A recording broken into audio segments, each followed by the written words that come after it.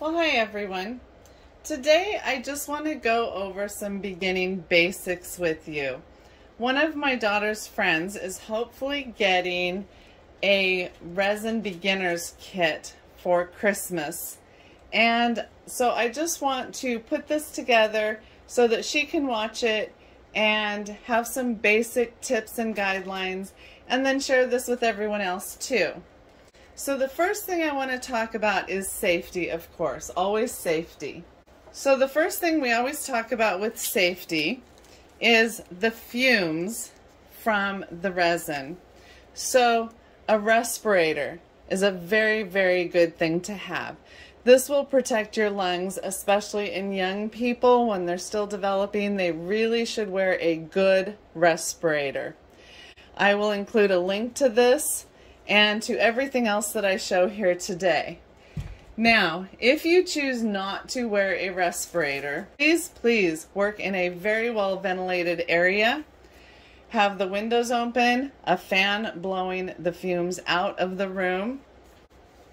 Wear gloves. These are my gloves. You can use them over and over. I have worn these gloves in at least 14 different projects. They're starting to get pretty used up at this point. The fingers are starting to get kind of stiff. But when I'm done with my project, I just wipe off the fingers with a sanitizing wipe, and then they're good to go for the next time. Otherwise, the fingers will stick together anywhere you have resin. So you gotta wear your gloves because resin burns suck. Now, there are some resins that are better to use than others as far as safety. So the Let's Resin brand of resin is the resin that I have found has the lowest fumes and burning potential. Some resins I've gotten on my skin and they instantly cause a chemical burn. I've not actually gotten this brand on my skin yet. I've been very careful, but I do not detect any odor with it. So I still would recommend wearing a mask, but it's one of the better resins as far as the fumes.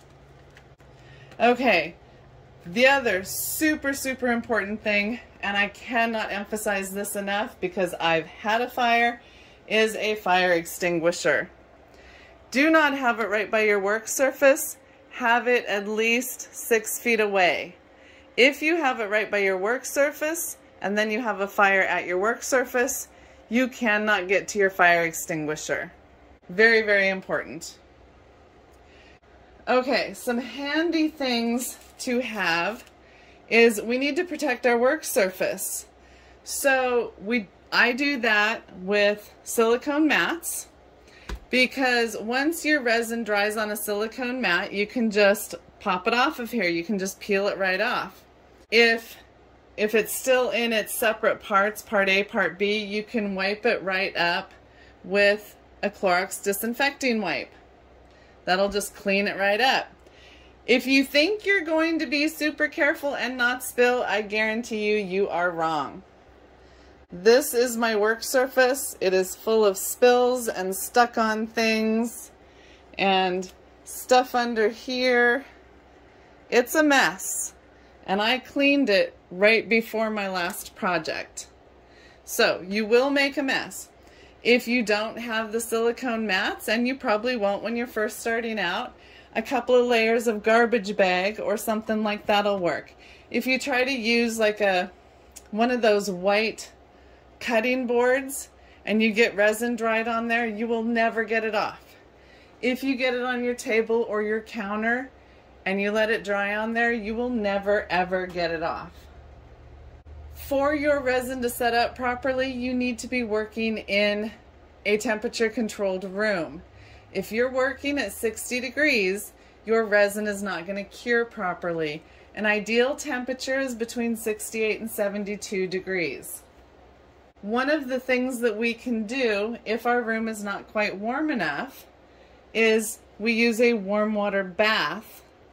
See, I've just got some warm water in there to warm our resin, and that's always a good idea to warm our resin first because it will help get any bubbles out of our finished product.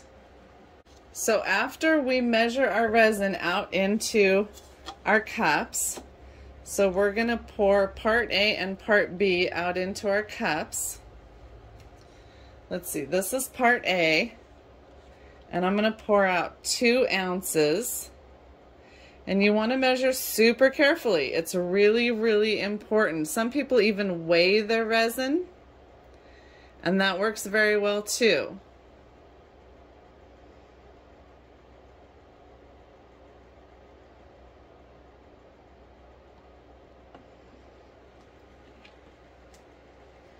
If you don't measure carefully, you could end up with a sticky mess at the end.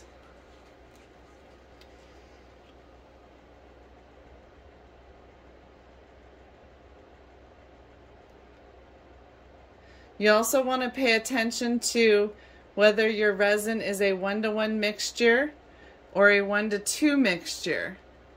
So read the directions.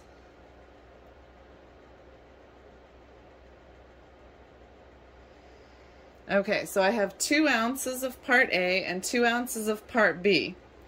Now I'm going to put it in my warm water bath once I get the lid on. And your warm water should just be warm to the touch. It should never be hot. If it's too hot, then it will overheat your resin and your resin will set up way too fast. And you want to make sure the water is not so deep that it makes your cups float. Just have them sit in there and warm up for 10 minutes or so. So while that's warming, let's just talk about our molds for a minute. I'm just going to use little coaster molds, and you want to make sure that your molds are very clean inside. If there's any kind of just little fuzzies or residues, a piece of tape will just pull it right out. Okay. Make sure you have your dyes and whatever you're going to put in there ready before you pour your resin. All right, while you're waiting for your resin to warm up, a lot of these dyes, they have to be shaken. And when you first go to open them, this little tip is not going to actually let the dye come out. You have to take a pin and open up that hole. I'm going to just do 4 coasters here, and I'm going to do them in red and white since Valentine's Day is coming. And I didn't make up a lot of resin here, so I don't know that it's going to do all 4 of these, but you always want to have enough molds ready. So I'm going to go ahead and put my gloves on and get ready to start mixing the resin.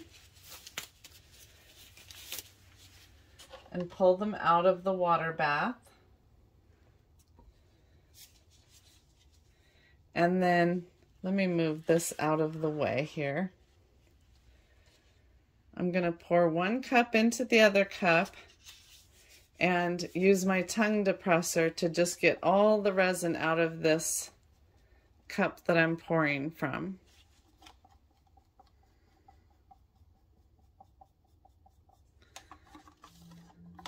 Then you're going to want to have some sort of a timer or a clock with a second hand near you, because you want to time how long you're mixing for. You don't want to mix till it just seems like it's mixed. You want to mix for a full 3 to 5 minutes. So you see how it's kind of cloudy in there? You start mixing, and you're just going to mix in one direction because we don't want to mix bubbles in here as we're mixing it. Once the bubbles get in there, they're hard to get out. So you just mix gently, going in one direction, and you see how it's still cloudy? You just keep mixing. That cloudiness will go away, but that does not mean it's mixed. You got to keep mixing, scraping the sides, scraping the bottom.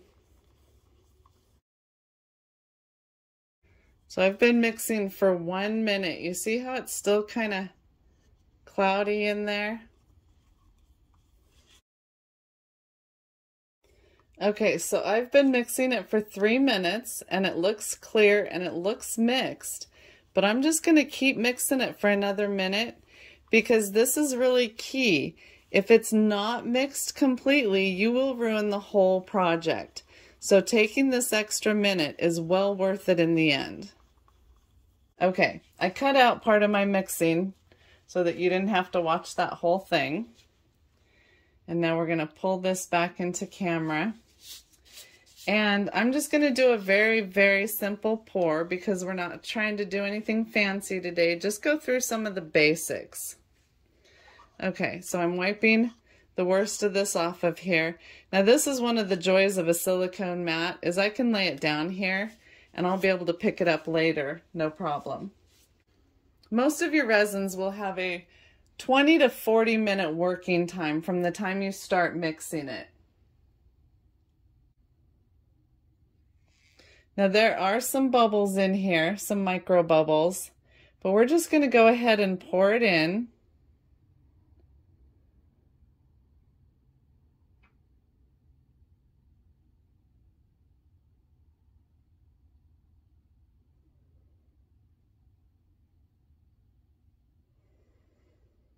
And it's best if you don't overflow your mold because then you've got edge mess to clean up.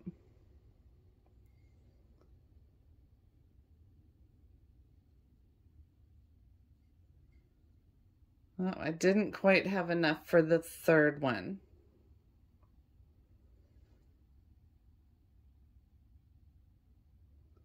And I'm not going to scrape the bottom and the sides of my mixing cup because there can be some unmixed resin in the bottom there.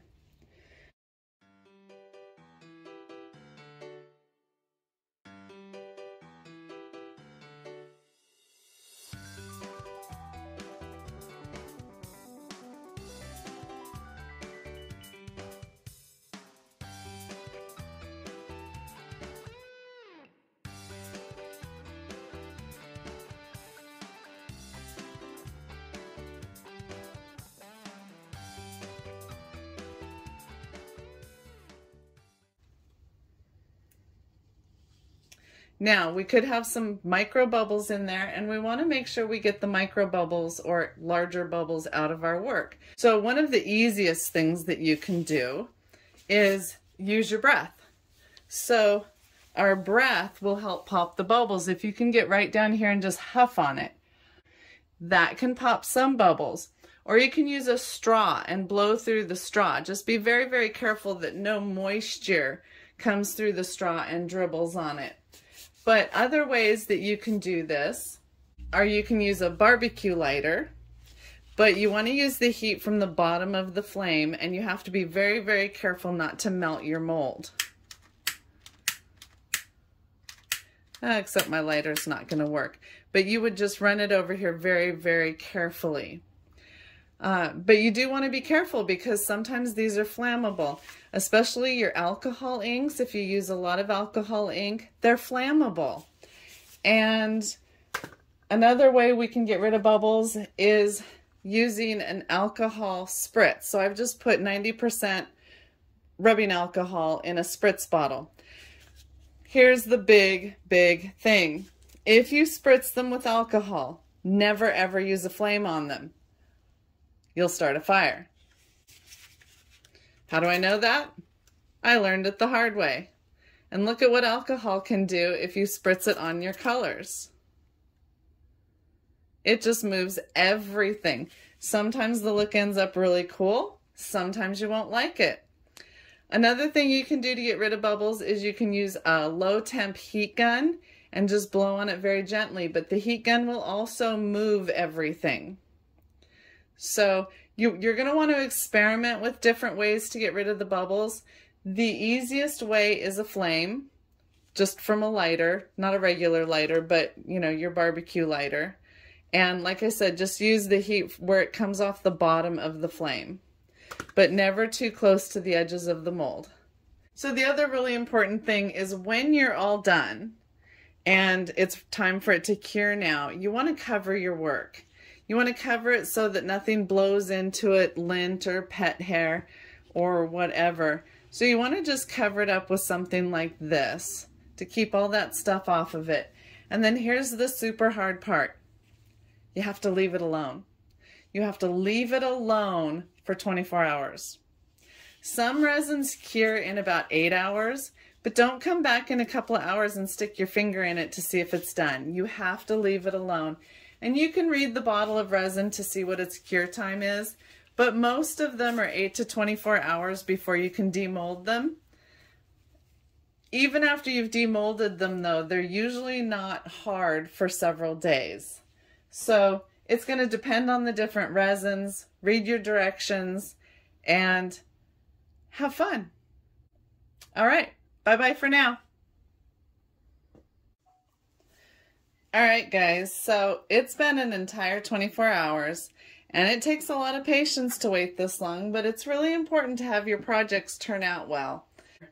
Okay, so demolding your projects is the absolute most rewarding part of resin work because it always looks different from one side to the next. And you want to be very gentle with your molds because they do tear. Oh, look at that. That is so different on that side than that side. We'll just do these other two really quick. Now there is also, I'll just share this tip really quick.